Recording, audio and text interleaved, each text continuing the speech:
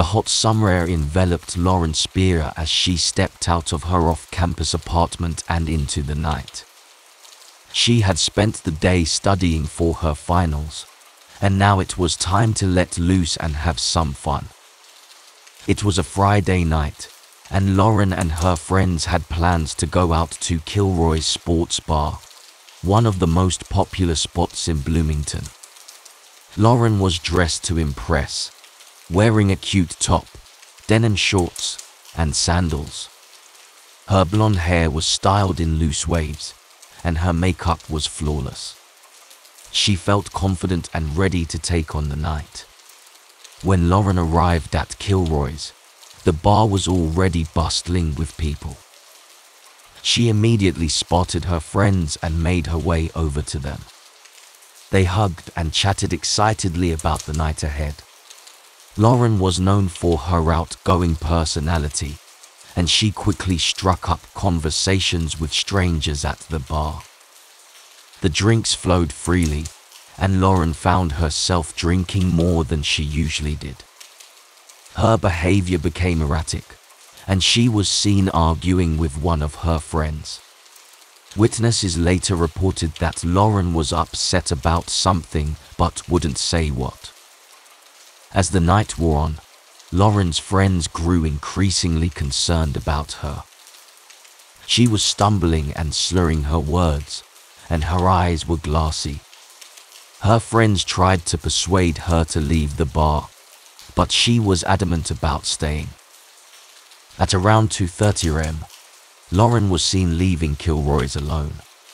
She had told her friends that she was going back to her apartment, but she never made it there.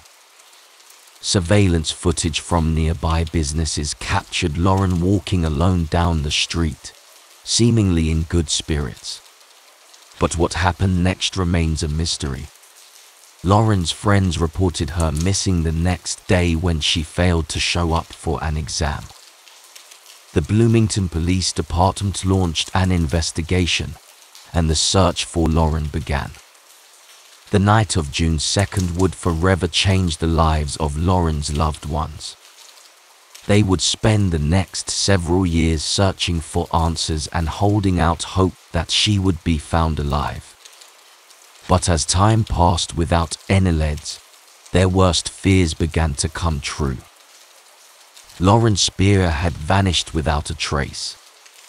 Lauren's friends woke up on the morning of June 3rd to find that she had not returned to her apartment.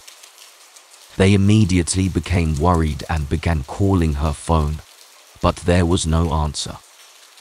As the day went on, they tried to retrace her steps from the previous night, but no one had seen her after she left Kilroy's Sports Bar. By the evening of June 3rd, Lauren's friends had called the police and reported her missing. The Bloomington Police Department began a search for Lauren, and her family and friends were interviewed. They provided information about her routine and habits, as well as any potential enemies or people who may have had a motive to harm her.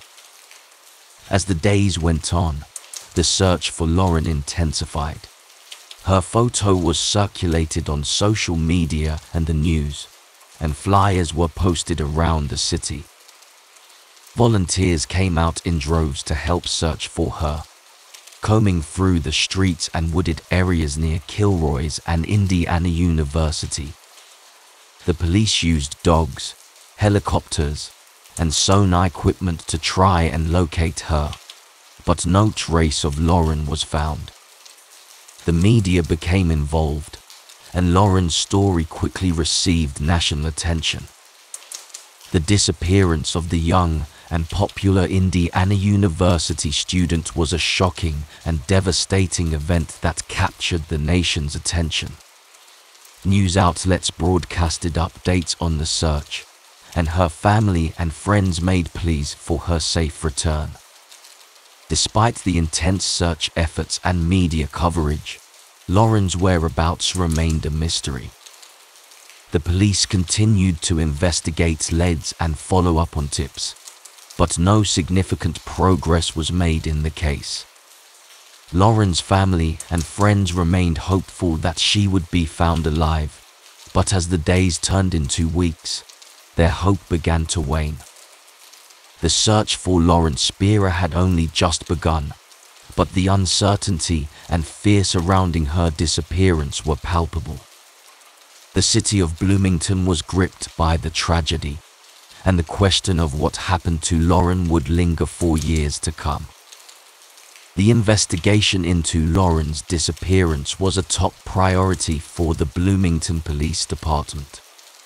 The search for Lauren was expanding by the minute, and the police were working around the clock to find her. They started by interviewing her friends and family, trying to get any information they could about Lauren's whereabouts. They learned that Lauren had been out drinking with her friends on the night she disappeared, and that she had left Kilroy's sports bar around 2:30 a.m. Her friends had last seen her walking towards her apartment complex, which was only a few blocks away. The police began questioning the people who were with Lauren that night, including her boyfriend and several male acquaintances. They also conducted searches of their homes and vehicles, looking for any clues that might lead them to Lauren. But the searches turned up nothing of significance. The police began to focus on the surveillance footage from the night Lauren disappeared. They reviewed hours of footage from the bar and the surrounding area. They were able to identify Lauren walking away from Kilroy's sports bar alone, but the footage did not provide any leads. The investigation was further complicated by inconsistent witness statements. Some witnesses reported seeing Lauren with a group of men, while others claimed she was alone. The police were having a hard time putting together a clear timeline of the night's events. Despite the lack of evidence, the police were determined to find Lauren. They continued to search the surrounding areas and questioned anyone who might have information about her disappearance. They also turned to the public for help, urging anyone with information to come forward. The media picked up on Lauren's story, and it quickly became national news. The Spierer family made several public appeals for information, and posters with Lauren's picture were plastered all over Bloomington and the surrounding areas. As the days turned into weeks, the police were no closer to finding Lauren. The investigation seemed to have hit a dead end, and the Spierer family was left with more questions than answers. Would they ever find out what happened to Lauren? The Spierer family's anguish grows with each passing day that their daughter remains missing. Charlene and Robert Spierer, Lauren's parents, refused to give up the search for their daughter, despite the lack of progress made by the police. They refused to believe that Lauren simply vanished without a trace. In addition to hiring a private investigator, the Spierers launched their own search efforts. They create flyers with Lauren's picture and distribute them throughout the Bloomington area. They set up a website and a Facebook page dedicated to finding Lauren, and they receive an outpouring of support from people around the country. The Spierers also speak out in the media, pleading for anyone with information to come forward. They do interviews with local and national news outlets, and they appear on talk shows to raise awareness about Lauren's disappearance. They offer a reward for any information that leads to finding Lauren, and they hope that the promise of money will incentivize someone to come forward. Charlene and Robert also travel to Bloomington to participate in the search for their daughter. They meet with the police and the private investigator, and they coordinate with search and rescue teams to comb the surrounding areas for any sign of Lauren. They organize search parties with volunteers and spend hours scouring parks, woods, and other remote areas. Despite their tireless efforts, the SPIERER are unable to find any clues that might lead to Lauren's whereabouts. As the weeks turn into months, they become increasingly frustrated with the lack of progress in the investigation. They are determined to keep searching, however, and they refuse to give up hope that they will one day find their beloved daughter.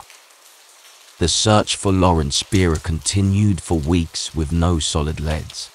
False reports and rumors flooded the media and social media, which made it difficult for investigators to separate fact from fiction. The Spierer family and Lauren's friends remained optimistic, but struggled to cope with the constant disappointments. A possible break in the case occurred when a woman was seen walking with a group of men near the location where Lauren was last seen. However, the woman was later identified, and it was confirmed that she was not Lauren. The police also searched Hull and Philadelphia after receiving a tip, but the search yielded no results. Another false lead came when a skull was discovered in a remote area of Indiana. The family anxiously awaited news, hoping for closure. However, the remains were identified as belonging to an animal. The Spierer family's anguish only deepened, and they continued to struggle with the uncertainty of Lauren's fate. Despite the setbacks, the family refused to give up their search. They continued to work with private investigators, held prayer vigils and raised awareness about Lauren's disappearance through the media. They hoped that someone would come forward with new information that could bring their daughter and friend home. As the weeks turned into months, the family was forced to face the reality that Lauren might never be found alive. They knew that the longer she was missing, the less likely it was that she would return home safely. Nevertheless, they remained hopeful and steadfast in their determination to find out what happened to her. The Spierer family struggled to cope with the ongoing investigation. False leads and disappointments was a testament to their love for Lauren. Despite the unimaginable pain, they remained resilient and committed to finding the truth. The search for Lauren continued, and the family held out hope that one day they would find the answers they so desperately sought. The days turned into weeks, and the weeks turned into months. Despite the tireless efforts of the police and Lauren's family, there are no new leads in the case. The community of Bloomington remains on edge, with many feeling uneasy about what happened to the popular student. Lauren's family is left to grapple with their grief and the lack of closure.